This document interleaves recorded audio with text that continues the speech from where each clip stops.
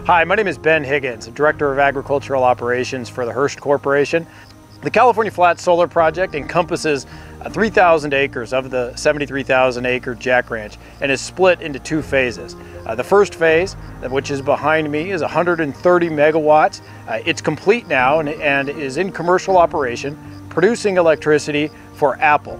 The second phase, 150 megawatts, is under construction now and contracted for purchase by Pacific Gas and Electric.